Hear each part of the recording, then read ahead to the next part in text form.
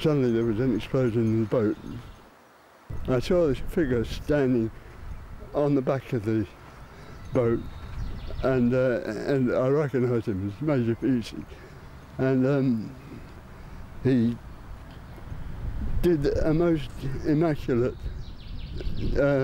dive into the water, you know, sort of. And that was it.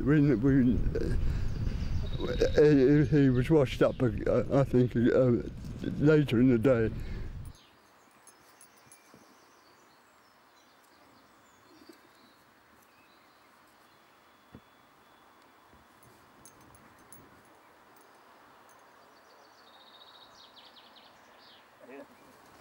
Left, right, left, right, left, right, left. 1, 2, 1. We visit the graves and pay our respects to and get a bit choked up when we see some of the memorials, and especially some of the men do, they really break down.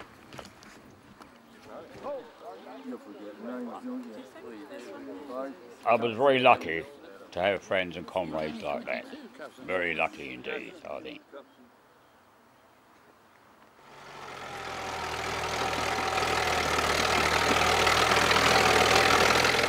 For years, many of us who made it have been going back to visit the towns we fought in and the graves we left our friends and comrades in.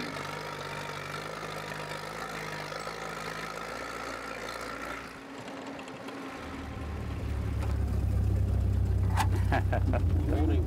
Good morning. Good morning. I think the first thought for you, if anyone's sort of killed alongside you, you think, thank God it wasn't me.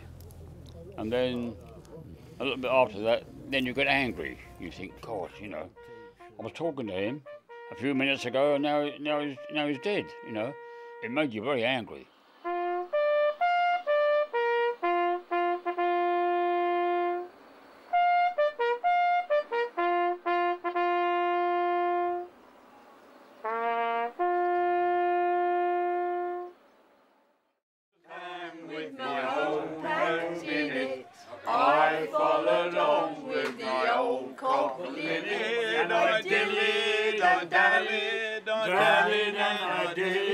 Lost me way and don't know where to roam. Oh, you can't trust a special like the old time coppers when you can't find your way home.